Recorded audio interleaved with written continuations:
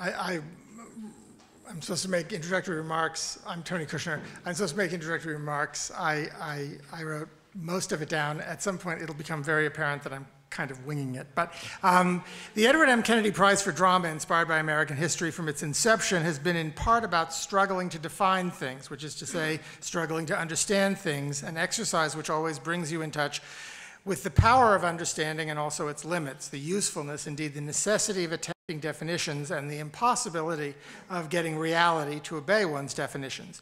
Maybe all prizes are like that, since after all prizes are about judging.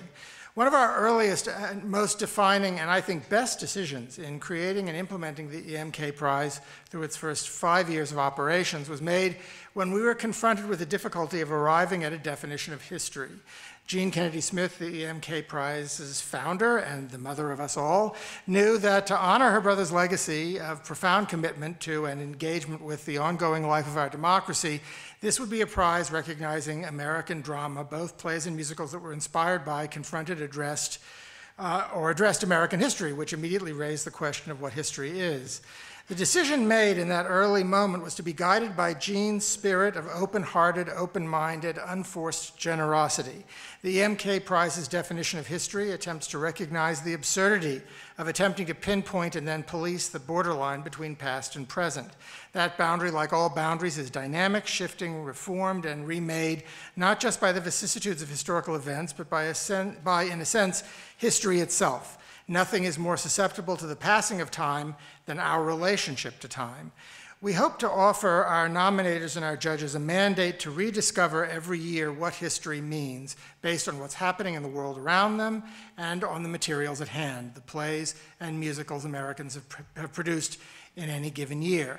I don't think it occurred to us till this year's deliberations there was another word in the EMK Prize's expansive official title that might at some point require definition, or at least the considered acknowledgement of the difficulty of defining it.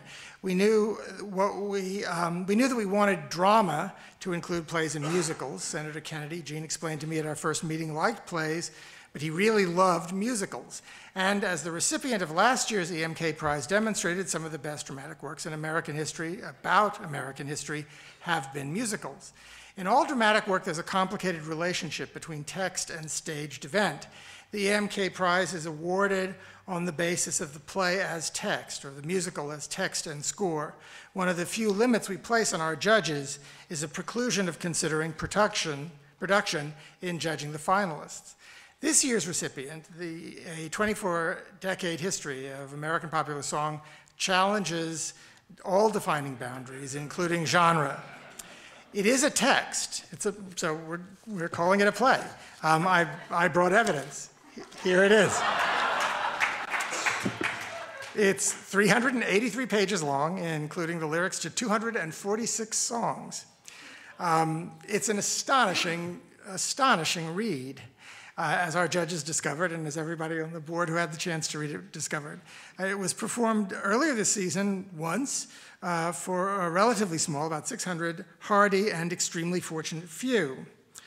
When it was selected, it wasn't clear to the judges or to the board whether a 24-decade history will be performed again as 24-hour performance, whether it can be performed by others, or if the text will in fact be made available to others through publication.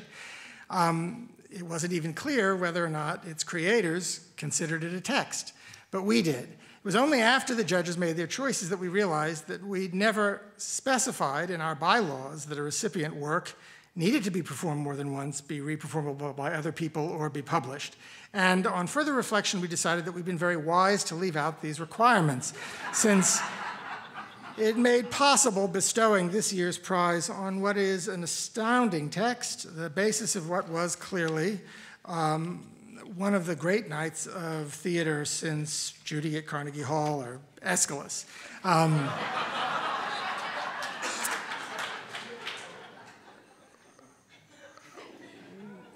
One of the other things that we decided early on, this was actually my campaigning, is that drama critics would never be allowed anywhere near this prize, not to judge it.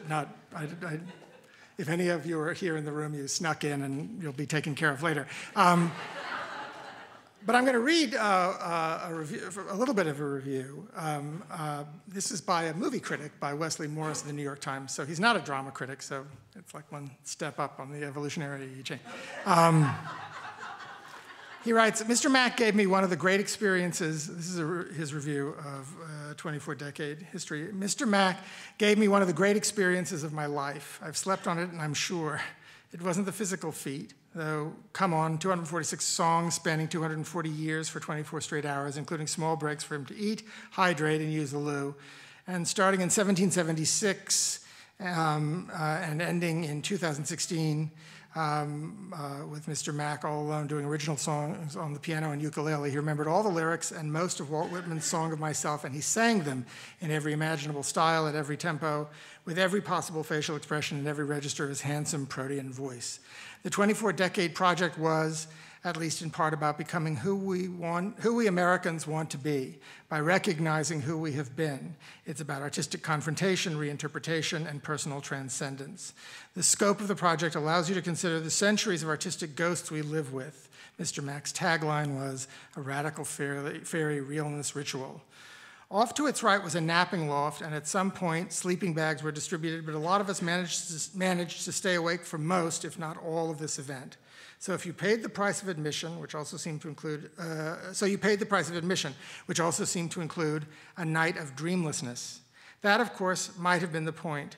What if some of America's trouble is that we've been too caught up in our own individual dreams, that some dreams mean a nightmare for somebody else? What if Mr. Mack's Fantasia was the anti-dream, and those 24 beautiful hours were about the wisdom of staying woke? So, we're so thrilled to have Mr. Mack and Mr. Ray here tonight and to be presenting you with the Edward M. Kennedy Prize. It's now my distinct pleasure to hand the stage over to two friends of mine. One of the traditions in presenting the Kennedy Prize. Oh, and then, so there's a film. Okay, there's a wonderful documentary, a short documentary about Senator Kennedy. Then, I'm flying to London right after this. I'm like not here, basically. Because, as I said, Senator Kennedy really loved musicals. Every year since the first year of the prize, we've asked someone from the theater world to come and sing as part of the ceremony. About a month ago, I think a month and a half, I ran into Uzo Aduba on the subway. She's an absolutely extraordinary actress. Many of you know her from Orange is the New Black and her stage work. And we met in the 42nd Street subway station, and then I called her and asked her if she would come and do this. For some reason, I don't know why, she said yes. So she's here, and she's going to be doing the musical entertainment. Then my good friend and one of America's genuinely great novelists, Michael Cunningham, told me, I think last summer, that he planned to see the entire 24-hour performance. I was out of town. I didn't get to see it.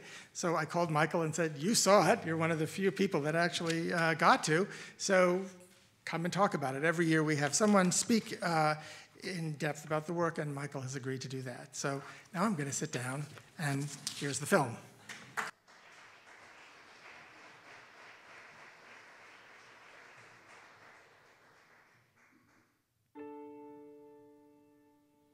That which we are. One equal temper of heroic hearts, strong in will to strive, to seek, to find, and not to yield. For all those whose cares have been our concern, the work goes on, the cause endures, the hope still lives, and the dream shall never die.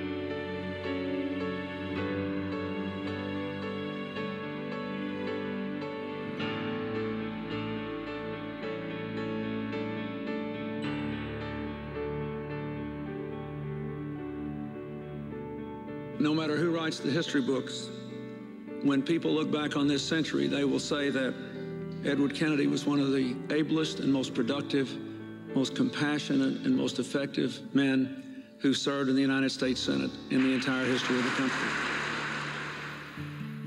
My father loved this country and was fascinated by the men and women who helped to shape its history. Whenever he felt the need to better understand an issue, he often looked back to how others had solved similar problems. He loved historical documents and biographies. Their perspective helped him gain understanding, not only of their time, but of our own. Abe Lincoln was a quiet and a melancholy man. But when he spoke of democracy, this is what he said. He said, "As I would not be a slave, so I would not be a master." This expresses my idea of democracy. Whatever differs from this, to the extent of the difference, is no democracy. And welcome. My grandmother, Rose Fitzgerald Kennedy, gave tours of her home in Hyannisport. Here is a very charming little picture of Ted with his father at the embassy, looking very serious, too, and a wonderful one of the president, late President Roosevelt. A tradition my father followed, giving tours of his office. Like Grandma, he could narrate our nation's history from an extraordinary point of view. This is a picture of President Kennedy and the dog tags that he was wearing in the Pacific. My father wanted to make history come alive. He created the annual family history camping trip. He packed up all of my cousins and took us on trips to visit famous American sites in the company of historians. Senator Kennedy has been taking his nieces and nephews and many of his family to historic places year after year. It's a wonderful family tradition. It ought to be a family tradition everywhere, because those trips can change your life. He took us to Plymouth and the South Shore, the homes of Nathaniel Hawthorne and Herman Melville in the Berkshires, Paul Revere and Longfellow House, the Freedom Trail, the USS Constitution, the Brooklyn Bridge, Harper's Ferry, Manassas, Mount Vernon, Fort McHenry, and a church in Richmond. After Senator Kennedy's most recent visit, where Patrick Henry made his famous speech, Ted nearly tackled me on the Senate floor the next week to tell me about it and how exciting it was to him and to the members of his family. We can't insist that every child is going to develop a love of history or an understanding, but we sure can do everything we can to give an opportunity for the young people. His love of American history and his place in it is treasured by our family. But his contributions to celebrating and preserving our history is his lasting gift to all Americans. My brother, Edward Moore Kennedy, was the last of my mother and father's 9 children. Right from the start, he captured our attention. My mother had an insatiable interest in history, literature, and the arts, and she taught and quizzed each of us about what she thought was important. Mother required Teddy to memorize the poem, The Midnight Ride, of Paul Revere. She felt that Longfellow's poem was a wonderful way for her children to learn about poetry and history at the same time. Listen, my children, and you shall hear of the midnight ride of Paul Revere. On the 18th of April in 75, hardly a man is now alive who remembers that famous day and year. Teddy always said that early exposure to our nation's history and literature had an immeasurable impact on his life. An avid reader of biographies, he authored his own True Compass, as well as several others, including a children's book on how laws are made, as told through the eyes of his beloved dog, Splash. He admired the visual arts and was an accomplished painter who shared his work with friends and family. Music was perhaps dearest to him, a gift from our grandfather, Honey Fitz, and our mother. Ted, as you know, Sing a Sweet Adeline. I used to play for him on this piano.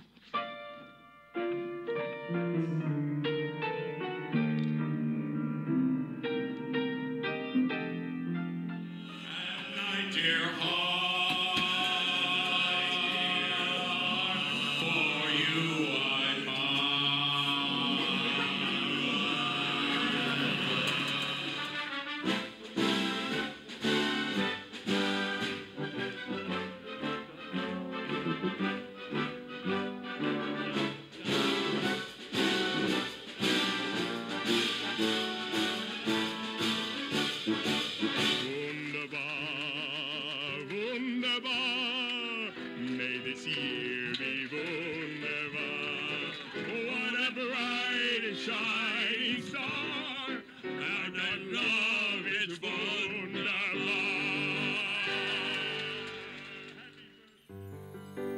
Teddy and I shared an enjoyment of theater,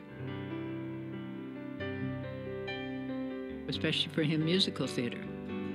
He admired the discipline and skill that theater demanded of actors, directors, and writers. He was intrigued by the theater's creation of worlds based on the human imagination, either for the purposes of escaping what's difficult in life or for the purposes of confronting difficult truths. He loved the creative community, and the feeling was mutual. He was an ardent student of American history, and of course, he devoted his life to public service. For over 40 years in the United States Senate, he championed the role of the arts, the humanities, and the promotion of our cultural life as integral to the American experience. Teddy could have done anything with his life, and so he chose to do everything. We are all the better for it.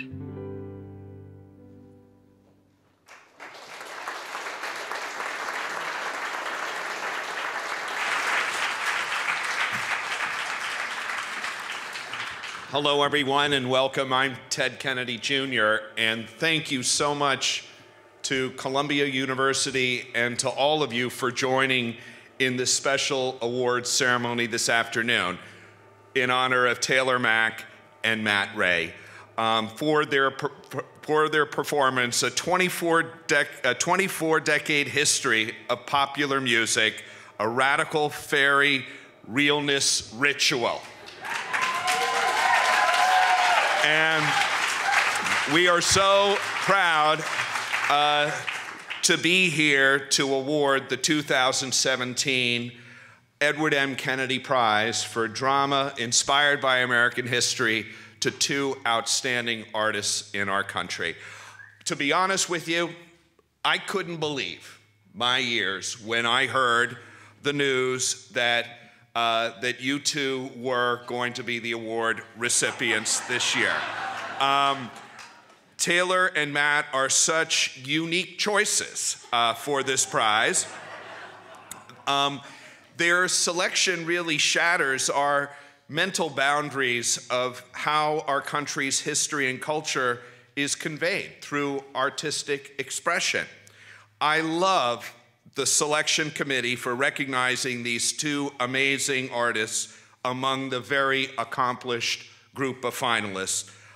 So please join me in thanking the nominators and the incredible committee that serves to award this incredible prize. So my father would have loved Taylor and Matt's edgy artistry and their love of history and their country. But I want to make a special tribute to my Aunt Jean, who created this prize in honor of my father. You know, my father was known as the Lion of the Senate and a voice of the powerless and a huge supporter, as you saw in the video, of the National Endowment for the Arts, something that is under threat today. And as a fighter for social justice and for tolerance. And I'm very proud that he was one of our country's first leaders to call gay rights the final frontier of our struggle for civil rights for all Americans. But thank you to Jean. Dad, thanks to you, Jean, Dad will also be remembered as an artist and as a historian who desperately wanted to make art and history accessible to students and new audiences who never knew that they loved history. And so he loved spending his free time with his friends who were artists, and they were such great company, and they reminded him to keep a perspective on everything he did with his life and about the things in life that were really important. He loved their friendship, and they loved him. So Jean, you and Dad had such a special bond, and I am so grateful that you decided to honor Dad in this special way. Now, I first met Taylor Mack. I had the privilege of attending one of his performances at the International Festival of Arts and Ideas in New Haven, Connecticut, just last year. I know that there are many people here in the audience today who came down from New Haven to be part of this celebration. And Taylor premiered his 1990s decade of the 24-decade concert of songs and commentary in New Haven at the festival. Now, I didn't know anything about Taylor Mack. My wife usually, she was on the festival board, my wife Kiki, she gets all the tickets and she just said, you'll love the show and whatever. And I had heard that Taylor was a musician and a storyteller and a drag queen, and I didn't know what to expect. And of course, he appeared on stage with his band, and he was wild and colorful and sparkling makeup and body paint and wearing high heels. And I almost lost my mind. And when he said, "Where are my lesbians?" referring, of course, to his backup singers, I knew I was going to be in for a very entertaining show. Needless to say, the performance was electrifying and provocative, and he's been described as a musician and a poet, and now you are going to be known as a historian of American history. So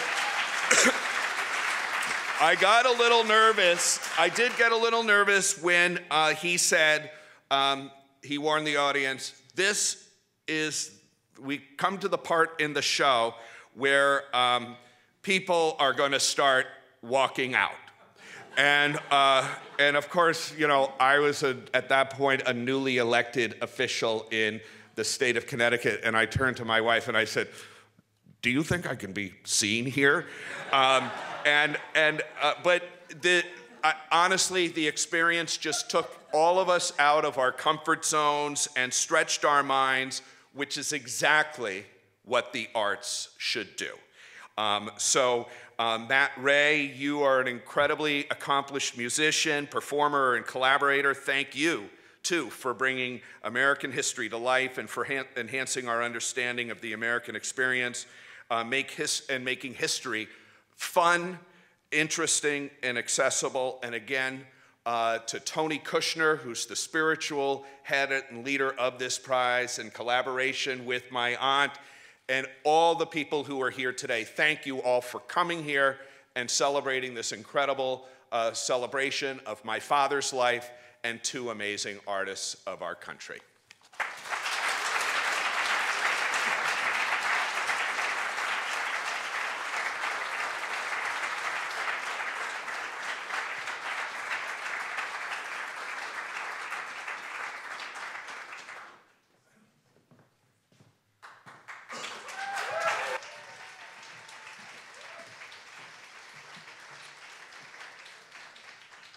Congratulations, Taylor and Matt.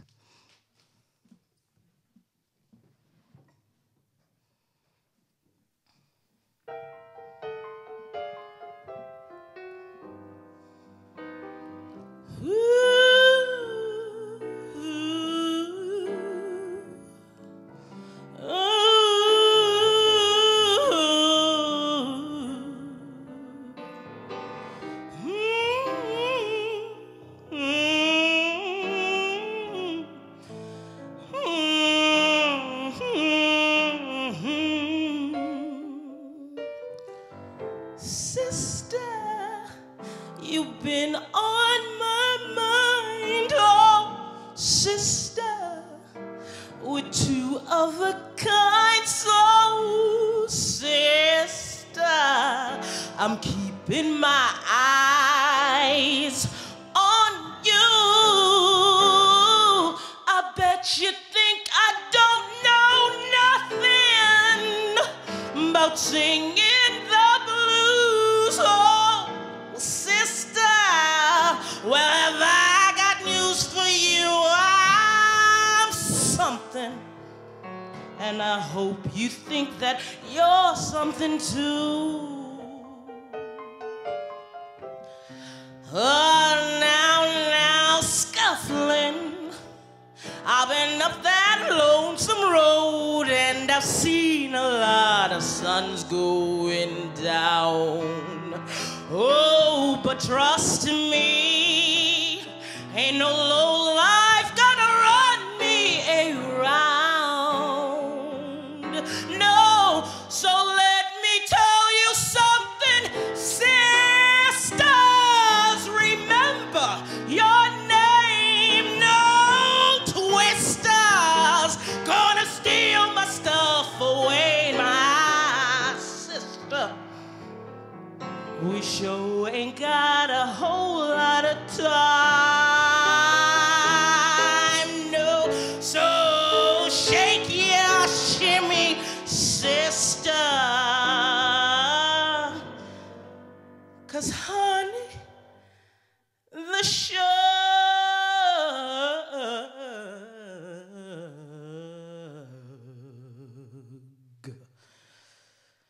is feeling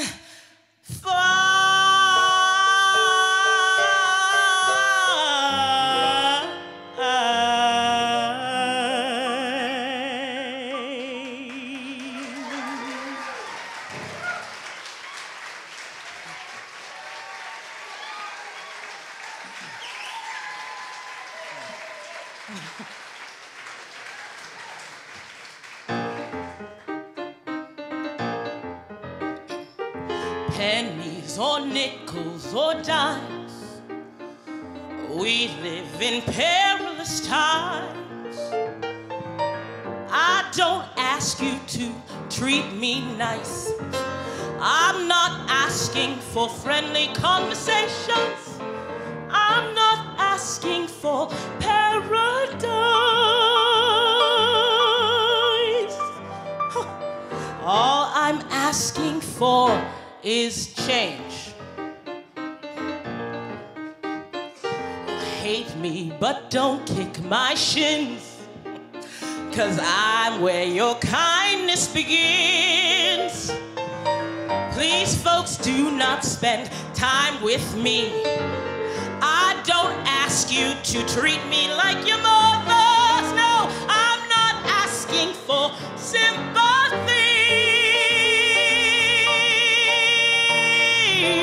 All I'm asking for is change. Change the government, kill the mayor. It's not fair how life evaporates. Change the system that made us what we are. No, I don't ask for hugs. Just need money to buy more drugs. And if you folks pay, I'll go away.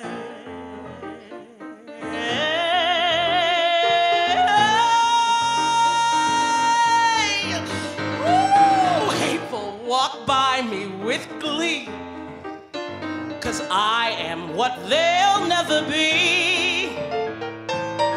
I don't ask you to tip your hat.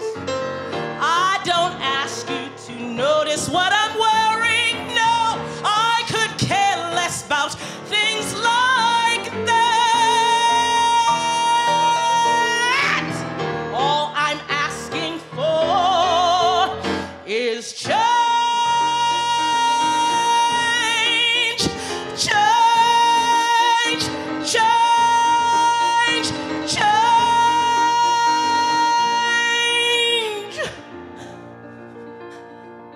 Pennies or nickels or dimes. We live in perilous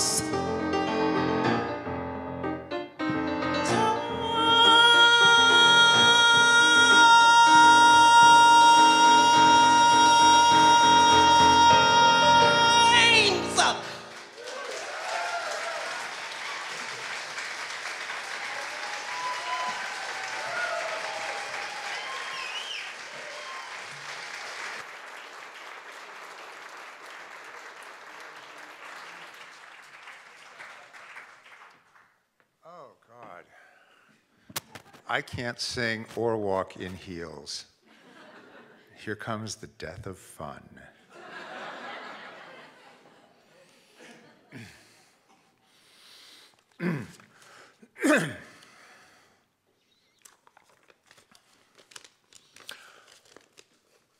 I was among the hundreds who attended Taylor Mack's and Matt Ray's 24-decade history of popular music, a radical fairy realness ritual, which Taylor and Matt performed for 24 hours straight in early October at St. Anne's Warehouse in Brooklyn. I can tell you that I not only stayed the entire 24 hours, but actually would have stayed longer. I can tell you that if we're all well advised to employ the phrase life-altering experience as sparingly as possible, I unhesitatingly spend one of my limited supply of that phrase on Taylor and Matt. Being present at their performance was purely and simply a life-altering experience. Now, my only problem is I've got to convey to you some sense in a relatively short period of a theatrical phenomenon that would be hard to express in, well, 24 hours. During the performance at St. Anne's, Taylor said, jokingly, but more than once, "This is going to go on a lot longer than you're going to want it to." I'm no Taylor Mack, still consider yourselves warned. Now, I'm going to start with a quote from the review in The Guardian, journalists being so much better at brevity than novelists.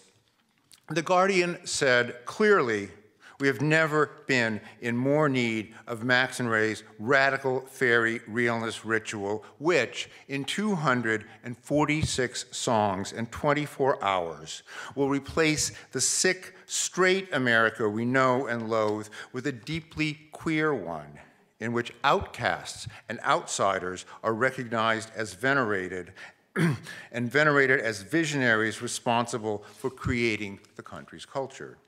Yeah, right.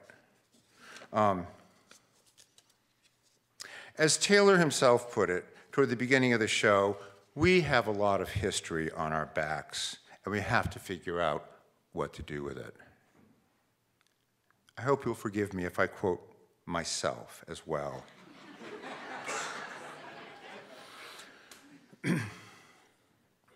I went to the show with 5 friends, and we all stayed the full 24 hours. None of us slept at all. And once I'd gotten home, I wrote a letter to the 5 others. I needed to preserve the experience we'd just shared, and I needed to address the letter to fellow witnesses.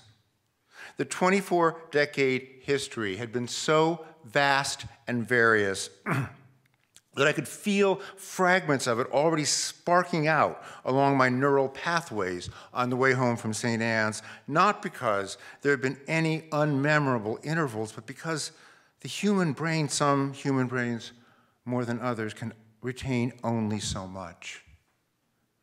I read the Guardian review before I wrote the letter.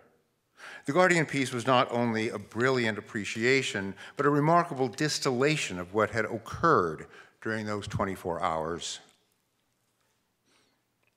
And yet, as I wrote in my own letter, the Guardian did a fine job of choosing examples, but there were at least 100 other astounding moments, each of which was worth the price of admission all by itself. I realize that when I tell people about it, I'll have to edit like crazy for anybody who wasn't there, because although I'd like to tell others about all the high points, all the actual miracles, I can't really ask anyone to sit still and listen to me for as many hours as that would take. Don't worry. There were literally hundreds of climaxes, some of them performances on stage and some performances among or involving the audience. I'm not exaggerating like most novelists. I'm generally prone to exaggeration when I say that although we surely all had favorites, there was literally not a dull moment in the entire 24 hours. Musical number by musical number, scene by scene, costume by costume, we were given a riveting, fiercely political, queer-eyed history of America, an America capable of greater ecstasies and evils than we might have imagined, an America we may not have fully known we knew about until we had it tumbled out for us. most of the songs. Now remember, there were 246 of them. And remember, too, that Taylor was on stage the entire time, and Matt for 23 of the 24 hours. We're accompanied by performances, dances, many involving members of the audience, and I'm not sure what to call them. Let's just say there was a boxing match between Walt Whitman and Stephen Foster stand-ins. There was a Civil War battle fought with ping pong balls by two randomly chosen factions of the audience. At around 6 a.m., when we'd been there 12 hours, there was the sudden appearance of a marching band that paraded cacophonously up one aisle, played Move On Up on stage, paraded back out along another aisle, and were not seen or heard again.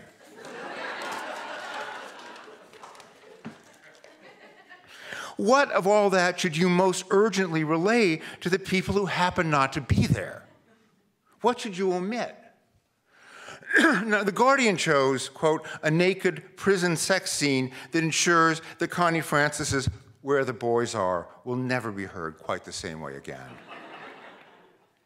You Keep Me Hanging On by the Supremes, which in Max and Ray's version is sung by an imaginary bus of gay people going to support the civil rights movement's 1963 March on Washington, brings sudden tears.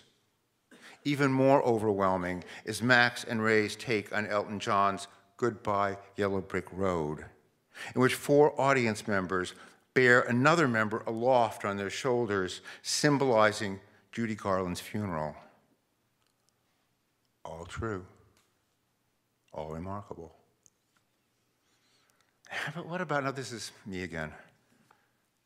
What about the production of The Mikado set on Mars? By way of taking the racism of Gilbert and Sullivan's original to its farthest and most perversely logical extreme. What about Roy Orbison's Pretty Woman, accompanied by a phalanx of strippers, women and men, evoking the dirty glamour of the 1950s? What about the Queer Junior Prom, when we in the audience were asked to dance with someone of our own assigned gender, while Taylor sang a swoony version of Ted Nugent's heavy metal number, Snake-Skinned Cowboys, in order to, as Taylor put it, metaphorically kill the viciously right-wing Ted Nugent? What about Taylor calling the oldest audience member, a man in his 80s, to the stage, and then the youngest, an 18-year-old girl, saying to the older man, start dancing, and to the girl, follow his moves? What about the fact that the older guy could really dance, and that the girl matched him move for move? What about the heartbreaking beauty of that? There's so many more, but I'm afraid I'm wearing you out already.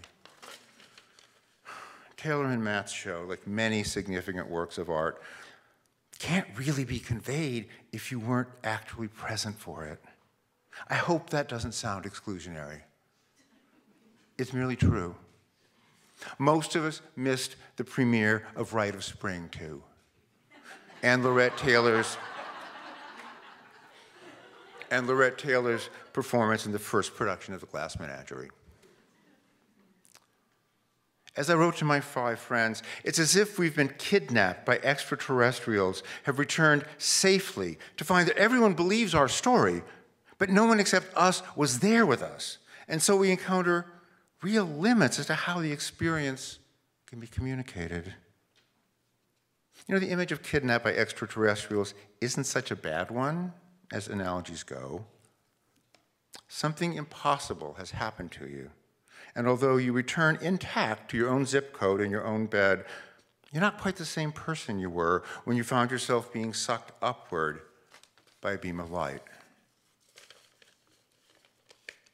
I went out for cigarettes at some point during the night, walked about 5 or 6 blocks, and was astounded to realize that for most people it was just another Saturday night.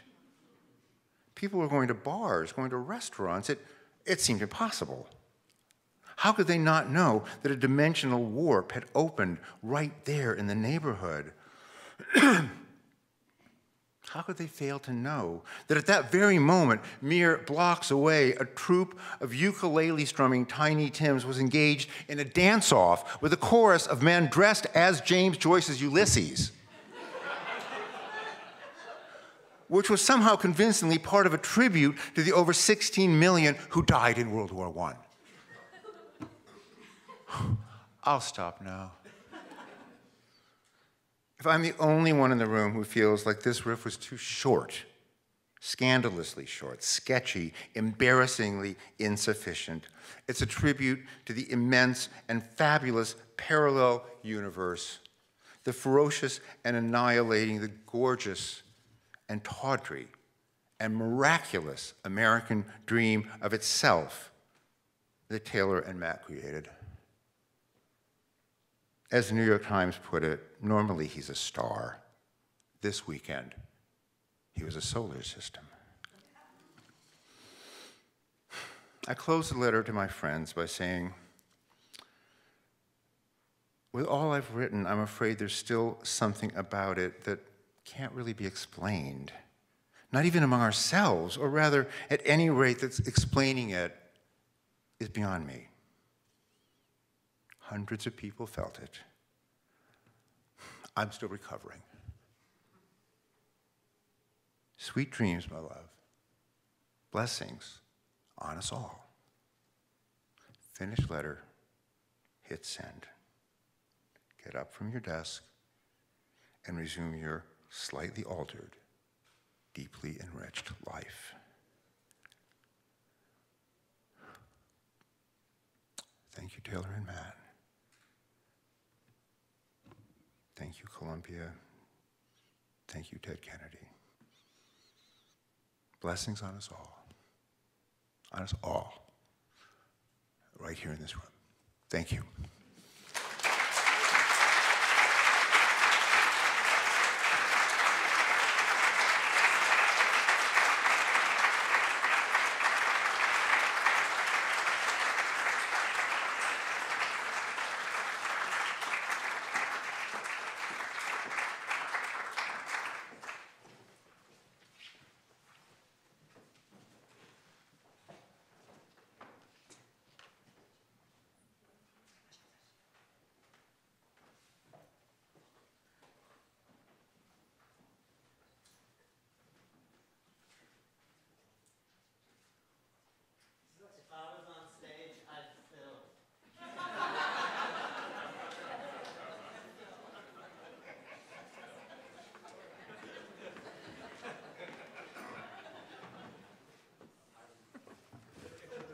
This is the story of my life following Tony Kushner.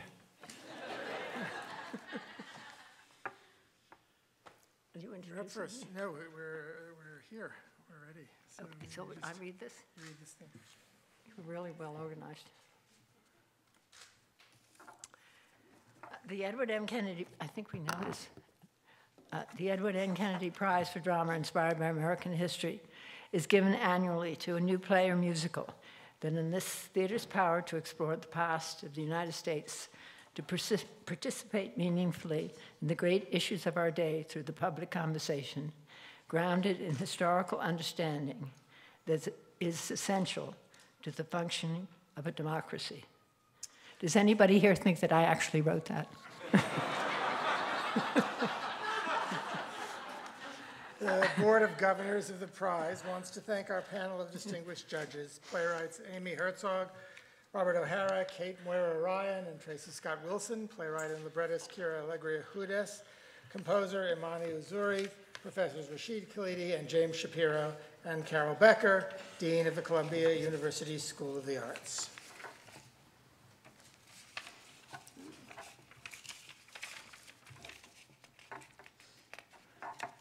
Two pages are stuck together. Hold on. We're doing so well. There. Oh, we are? There, okay. I'm going to movies. That's it. National, okay. A national network of 20 theater professionals selected 5 extraordinary plays to be finalists for the 2017 Kennedy Prize. Row by Lisa Loomer, produced by Oregon Shakespeare Festival, Berkeley Rep, and Arena Stage. A 24-decade history of popular music, a radical fairy realness ritual by Taylor Mack and Matt Ray, produced by Pomegranate Arts and Nature's Darlings. Sweat by Lynn Nottage, produced by the Oregon Shakespeare Festival. Be It Gone by Kui Nguyen, produced by South Coast Repertory. Indecent by Paula Vogel, produced by Yale Repertory Theater.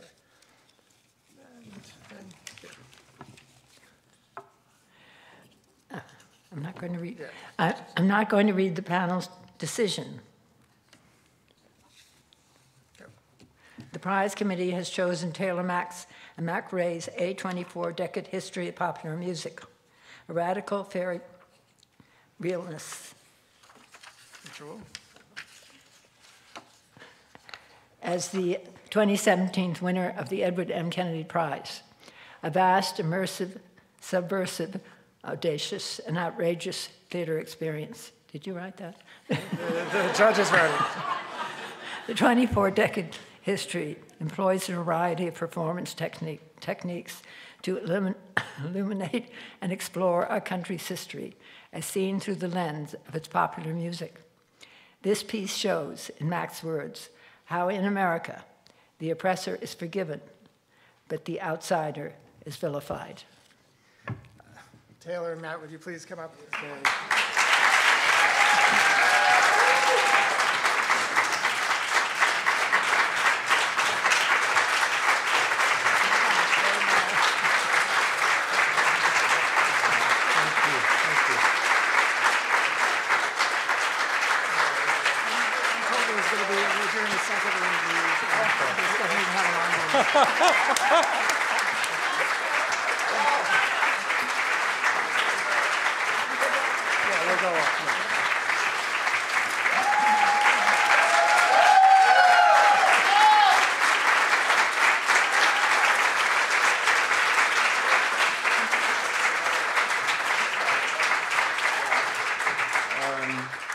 Well, thank you all very much. Oh, thank you, yes.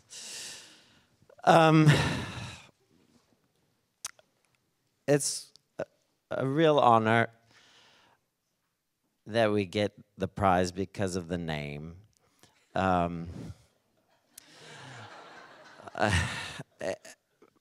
Because Ted Kennedy was a public servant, and I look to public servants to make my work. I'm inspired by them more than I am artists. And I try to make work that is a public service, and especially in this particular piece. So that's what we set out to do, and hopefully it will help inspire us to do more. So thank you very much. That's all. I actually wrote something down. Okay. Well, I'm normally an improviser, but I felt like I wanted to write something just because I figured my mind might go blank, especially since I'm holding this check, which I'm going to hand to you. Mostly out of fear that I might accidentally place it inside the piano or something. I first met Taylor sometime in late 2008 or early 2009 when a mutual friend of ours, Rochelle Garnier, called me and said, hey, we're doing this reading for a new play, and we need someone to play piano for the musical numbers in the play, and I luckily was free, and thus began a great collaboration that would change my life. We created the Lily's Revenge, which was a 5-hour play, which somehow now seems like some kind of warm-up. and we followed that up with touring a show that was a cabaret show. That was Taylor's first ever cabaret show, I believe, because before that, you used to just do originals. And the thing about Taylor is when something catches your interest, you're hooked. And want to make it bigger and bigger and bigger. And Taylor said to me on a plane, I'm thinking of doing a 24-hour cabaret show. And I was like, good luck with that. But somewhere in the back of my mind, I knew that I was deeply, deeply interested in that. And so here we are today. I just wanted to say I have a great love for American music and also a great fascination with American history when it's removed from a paternalistic storytelling structure and instead is viewed through the eyes of the people who actually lived that history. Viewed through the eyes of people whose stories and experiences we have to conjure and unearth. We aim to do that with this show. I'd like to thank Ambassador Kennedy Smith, Tony Kushner of the Columbia University Libraries, the Board of Governors, and the judges for recognizing our work and for understanding that our intentions with this work were and are to create community, stimulate dialogue, and unearth things about America that we already know in our bones, but that have been forgotten, dismissed, or buried. Thank you for this prize. I'm so deeply honored, as I know Taylor is, to receive this, especially since it's an award with Ted Kennedy's name on it. I know I have health insurance because of that man, and many of us are so grateful for the great work that he did. There's a long list of people I'm sure we could both thank, including Pomegranate Arts and Machine Dazzle, who's here today, who helped create the show with us. Nigel Smith, who's here, along with Jocelyn Clark, holed up with us in Sundance, and then went on to do wonderful work with us in helping shape the show. I just want to say to you, Taylor, it's hard to overstate how much you and this project have changed me for the better. When you work with Taylor, you learn how to trust, delegate, listen, and practice a kind of fierce flexibility. This particular project allowed me to utilize all the skills I have honed over the years being a professional musician, all at once, at all times. It was rewarding, it was awesome, and sometimes terrifying, but always deep and meaningful. You've been a collaborator, an inspirer, a dreamer, a righteous fighter, and a true friend. Thank you for trusting me, and I'm so grateful we can be up here together receiving this amazing prize. So thank you for allowing me to say that.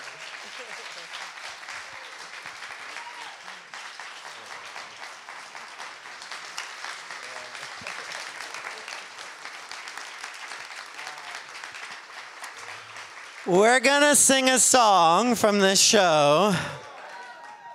What did I want to? Okay, no, I'm just gonna sing it. I'll talk in a little bit. Here we go.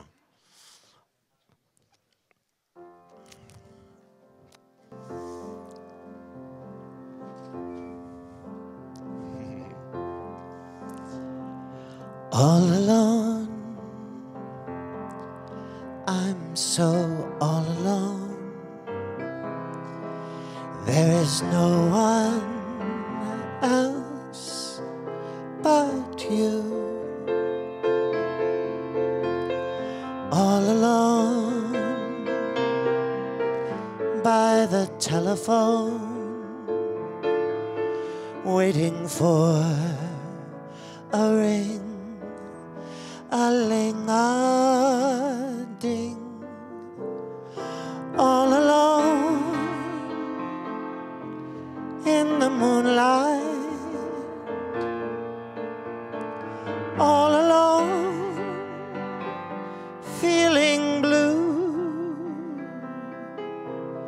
wondering where you are and how you are, and if you are all alone too. So Irving Berlin wrote this song, and he grew up in the Jewish tenements in New York City. When he was growing up, he had people all around him at all times. I hear the giggles. Actually, let's just listen to Matt play for a little while, and then I'll tell you.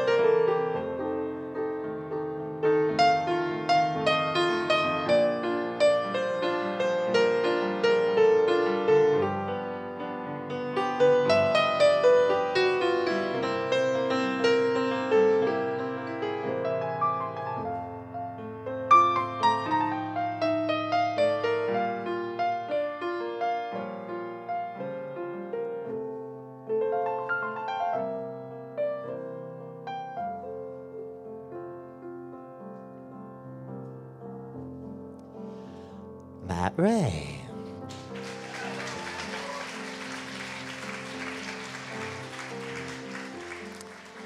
So there were people all around Irving Berlin in the tenement growing up, and then he moved away from the tenement, and he wrote a song called All Alone, having lived a life where he was never alone.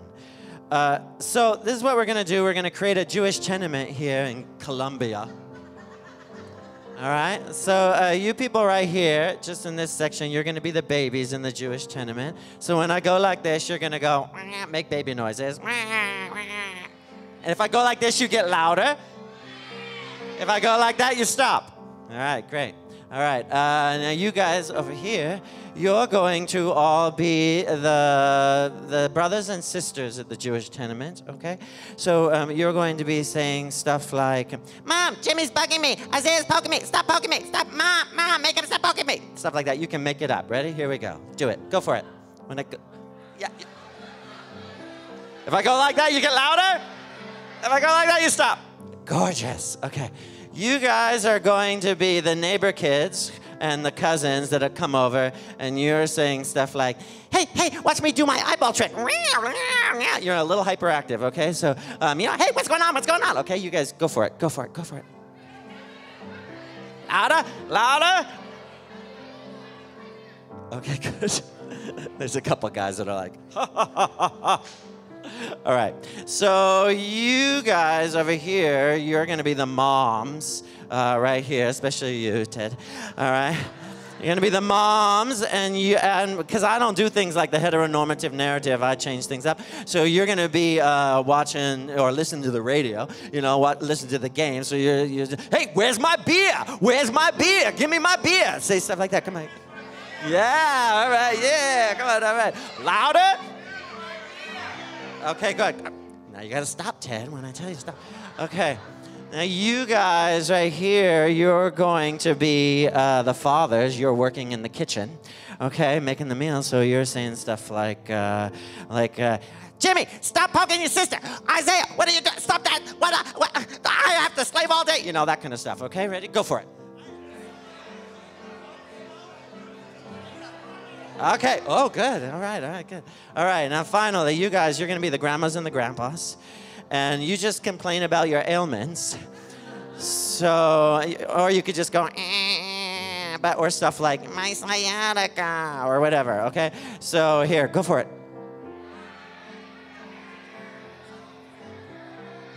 All right, gorgeous. I love this thing where he's like, I'm reading the program so I don't have to do it. You don't get a program anymore. All right. So, we're going to do a little practice round. I'm going to conduct you. I'm going to stand in the center here. All right? A little practice round. I'll conduct you, and you do your part. Woo! I might have to spend my part of the money on my broken body if I fall off.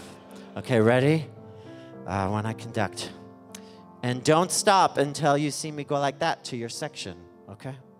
Here we go. Matt's just going to play just a little bit while we do the practice round.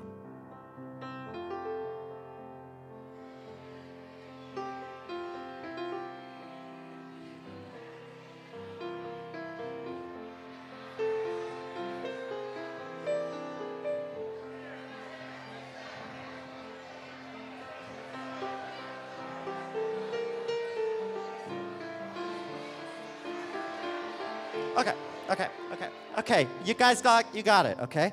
Here we go. From the top. All alone, I'm so all alone. There is no one else but you.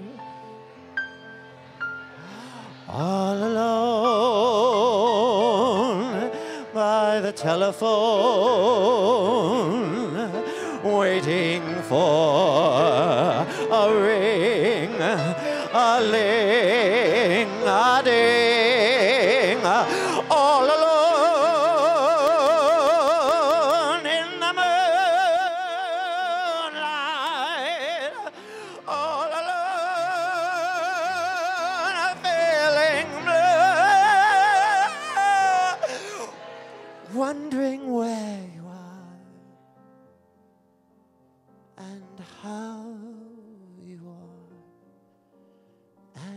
if you are all alone.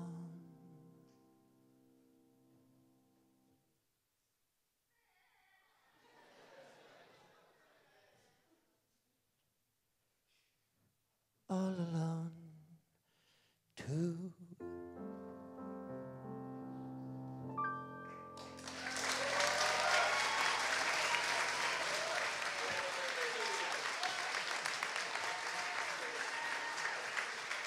Mary! Thank you, everybody. Thank you. Thank you, all you wonderful people that I'm too embarrassed to say your names. And thank you very much to our big team. You were incredible. Bye. All right. That's it. We're done. I just want to read one quick thing. It's actually just one little sentence. It's from the very last page of a decade history, 24-decade history of popular music, where Taylor and Matt offer the audience, have the audience sing a choice, which seemed to me so perfect for the moment that we're in. They say 3 times, or sing 3 times, lie down or get up and play, lie down or get up and play, lie down or get up and play. So I thought those were good words to end with. Thank you all for coming. Good night.